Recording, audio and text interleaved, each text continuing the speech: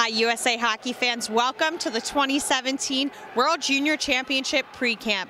Team USA arrived here in Buffalo all throughout the day on Thursday before their first team activities starting that night. First up, a team dinner where they had what this city is most famous for, some buffalo wings. Then the team moved into two meetings, one with the general manager and one with the head coach of this team.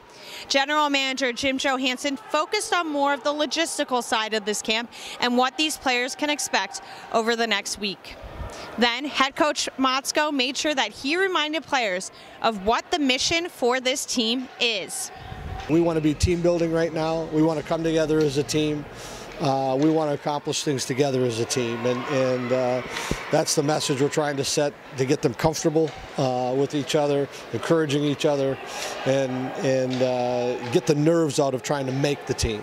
And it's a mission that all the players have bought into. I think it's huge from the start, putting your egos, checking your egos at the door, like Coach said. You know, in the summer, I think, as Coach said yesterday, there's an energy in the team, and I think just throwing out the individuality is really important for us, and you know, just being together every day. Friday morning was the first practice for Team USA here at the Harbor Center, and for these players, it was great to get back on the ice as a team.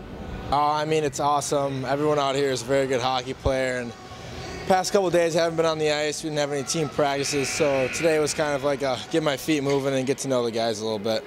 For more coverage of this pre-camp and of the 2017 World Junior Championship, make sure you go to teamusa.usahockey.com. Follow us on Facebook, Twitter, and Instagram, and don't forget to subscribe to our YouTube channel.